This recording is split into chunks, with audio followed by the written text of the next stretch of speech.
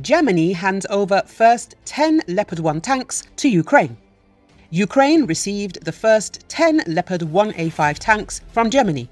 In total, Berlin should provide the Ukrainian defenders with more than 100 tanks of this type. In addition to tanks, Germany donated 20 MG3 machine guns to Ukraine for Leopard 2 tanks, Marder infantry fighting vehicles and DAX engineering tanks.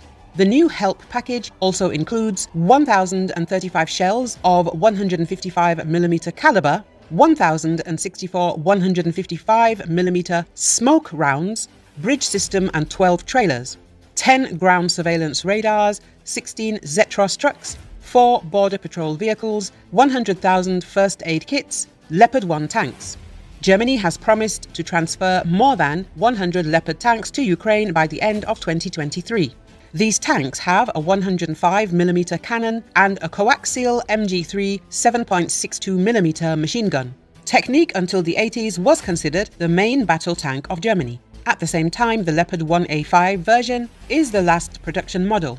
It is equipped with a Krupp Atlas electronic EMES-18 computerized fire control system with a Carl Zeiss thermal imager based on the modern Leopard 2 system.